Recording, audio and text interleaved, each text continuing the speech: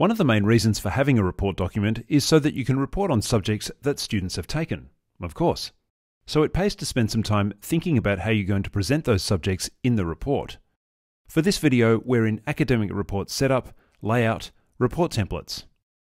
To present subjects in a report, we work in the Subject Layouts tab. When you click on that link, you'll notice that you're presented with templates and the option to create new templates.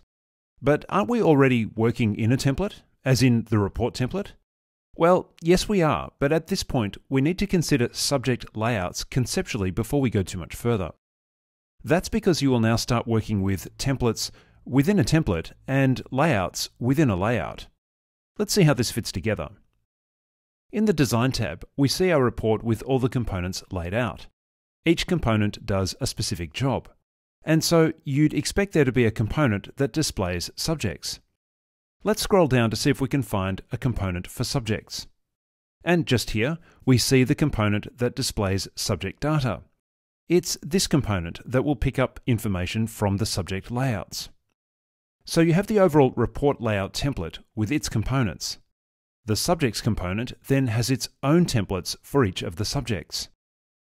You can have one template for all the subjects if you want them all to follow the same look, or you can have different templates for different subjects if you wish to customize. That's where the template within a template and layout within a layout idea comes in. So let's click on Subject Layouts. Here we have two subject templates by default.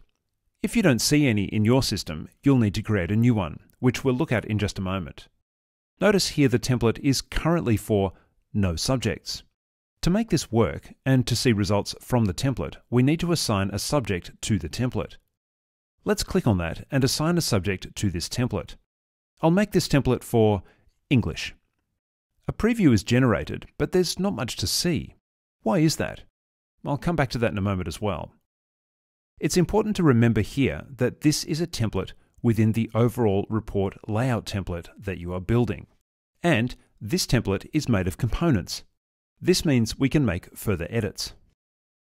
By clicking on Edit Template, I can see the components that make up that template. At the moment, there aren't any components, but they can be added. That's why we didn't see anything in the preview. Let's build this subject template with two simple components. A list of components appears, and again, there's lots of choice. By clicking Preview, I can see what each component will look like in the report. Let's add the name first.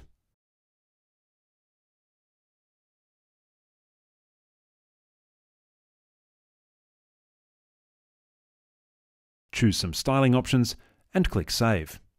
And there it is. Let's add a second component to this subject.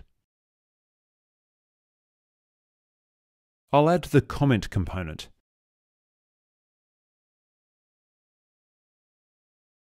The usual principles for adding a component apply, such as styling options and the position of the component.